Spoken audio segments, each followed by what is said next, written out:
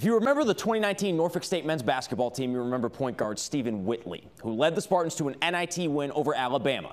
Now he's running the point and making an impact towards something much greater. What's going on, everybody? James Cattato here, joining you from Eccles Court on the campus of Norfolk State University. And joining me is the assistant coach for the men's basketball team here at NSU. It's Stephen Whitley, a four-year player for Norfolk State, Booker T. Washington grad. So these are your roots. Norfolk are your roots. This is home. This is where your heart is. So it's fitting that home is where the heart is the event that you're putting on in Churchland this weekend. So tell me about it. August 11th at Churchland High School. Doors open at 3 o'clock. So what I wanted to do in honor of Virginia Squires, we haven't had a pro-like atmosphere here since the 70s, which was 50 years ago. A lot of the guys that are a part of this special event, man, I have 20 plus pros that played in the NBA G League or overseas, but they're all professional athletes right now.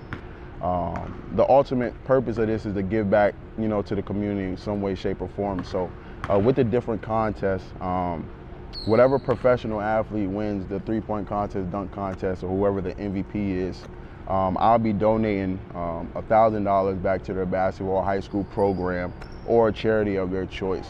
You've got some dogs from the 757 that are coming into play. Obviously, two-time MEAC Player of the Year, former teammate of yours, and Joe Bryant Jr., Oklahoma City Thunder player Keontae Johnson. There's a ton more that played overseas, former NBA players, like you said, G Leaguers. And the list goes on, man. There's so many great guys: Xavier Green, Scott Spencer, Deshaun Wade, David McCormick.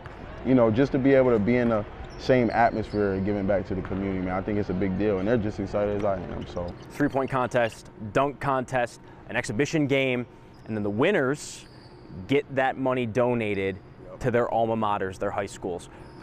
Why is that piece so important to you? Honestly, it's very impactful for me and very thoughtful for me because, we have a lot of not necessarily untapped potential, but just potential in this area of Hampton Roads that a lot of people need to understand what we really produce here.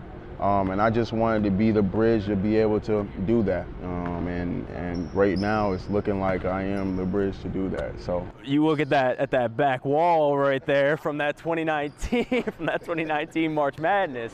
And I believe you were on that roster. Yeah, I was. You suited up, and you got teammates that are coming and playing in this thing. Are we going to see the little throwback Stephen Whitley suiting up for this? Man, I still got a little juice left in the tank. I definitely think I might can make something happen. That's just something you got to find out August 11th at Churchill High School. So make sure, if you want to see that, embrace the presence, then definitely come out.